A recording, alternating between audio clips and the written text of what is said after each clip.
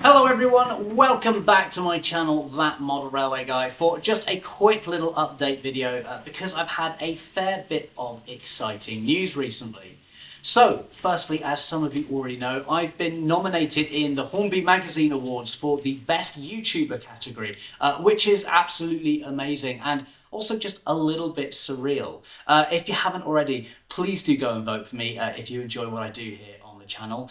Something like this may seem kind of trivial, but believe it or not, these sorts of things are really important when it comes to talking to the big manufacturers or companies, and also just helping to expand the channel in general so that I can keep making the content better and better for you guys. As always, there's some very large and some very popular channels also in the running, so it's definitely tough competition, but who knows, anything could happen. Like I say, if you do enjoy what I do here on the channel, please do go and vote for me. I've put a link down in the description, and I'll also put it in the comments as the pinned comment too below. So yeah, you can vote for me on the Hornby Magazine website. Just follow that link and you've got to scroll right to the bottom of the page for the actual voting. There isn't long left either. I think it's just over a week maybe. I think it's next Sunday that the voting closes. So please do get your votes in as soon as you can. It literally takes 30 seconds to do, so it would be very much appreciated.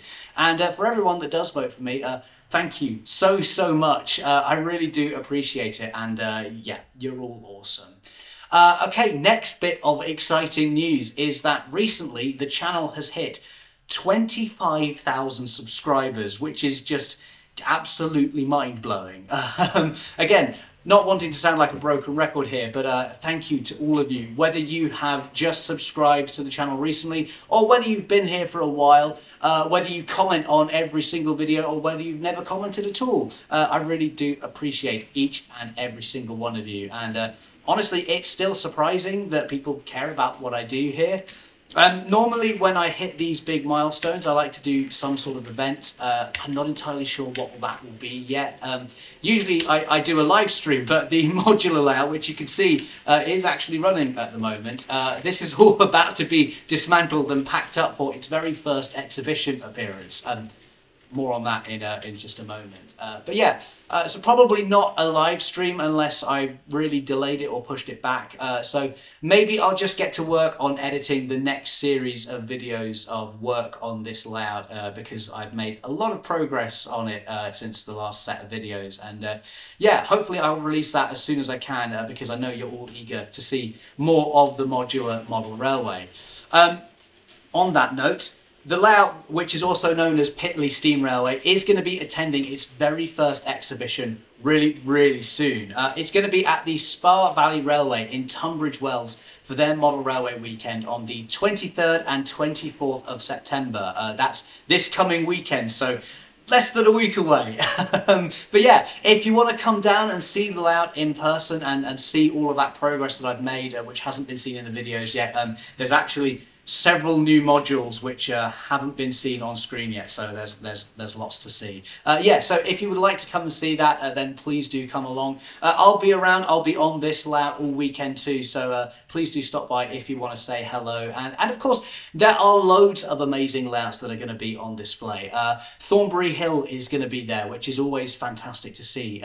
If you haven't seen it before, it's a really fun layout to watch. Paistow is making a welcome return as well, which is a lovely O-gauge western themed terminus, again with lots of shunting and trains running in and out. I believe there are some 009 layouts too for those of you that like your narrow gauge. The Lego guys are coming back again. I think they've got a couple of layouts this year, and of course they always build their incredible locos out of Lego as well, which is fascinating. I'm also told that none other than Simon Kohler is going to be there to open the exhibition as well, so that's going to be really exciting. And that is literally just the very tip of the iceberg. There are loads of layouts and traders too that I haven't mentioned. And don't forget as well that there is a 2-train service running on the Spa Valley Railway all weekend as well, with the exhibition itself spreading across 3 of the stations. So there's going to be loads to check out. If you want more information, then please do head over to the Spa Valley Railway website. Again, I'll put a link to that down in the description, and you can see all of the layouts that are attending, all of the traders that are attending as well, and you can also book your tickets in advance if you want to as well. It's going to be a really awesome weekend, so please do come along if you can. Yeah, it's going to be great. So, like I said, that's my little update. Lots of exciting things going on, and just to recap, please do go vote for me in the Hornby Magazine Awards. That would be really, really awesome.